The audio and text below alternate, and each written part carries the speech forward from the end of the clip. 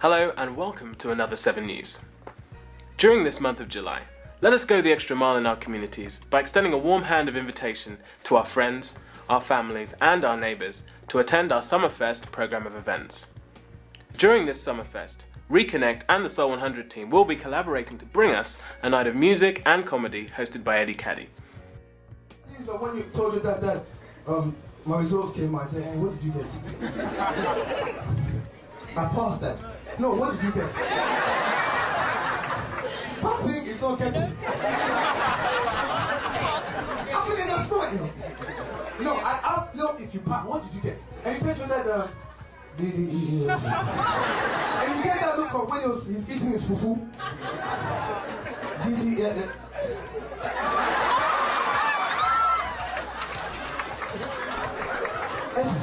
Let the words you just said travel from your lips into my ear again. If those words are the same character as it just was, the beating I will leave one tattoo on you.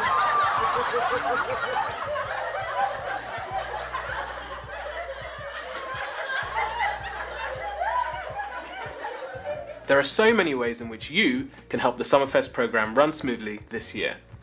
If you're an avid footballer, perhaps you could help with the Jesus House Football Academy. Alternatively, you could lend a hand to mentoring young people in the Young Enterprise Training Scheme. Whichever way you think you can be helpful, we encourage you to do so by registering at the front of house.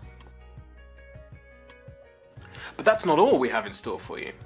Chesed International Foundation, in association with Jesus House CSR, is bringing to you a very special fundraising evening with double MOBO award-winning jazz saxophonist Yolanda Brown on the 30th of July between 6 and 11 p.m. Pick up your Summerfest brochure now.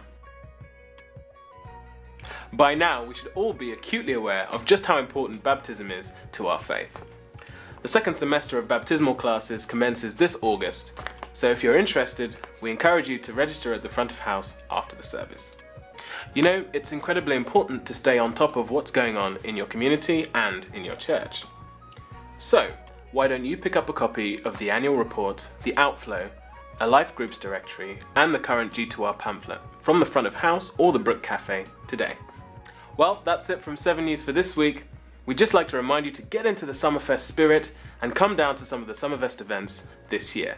We look forward to seeing you, your friends, your family and your neighbours at some of the Summerfest events coming up.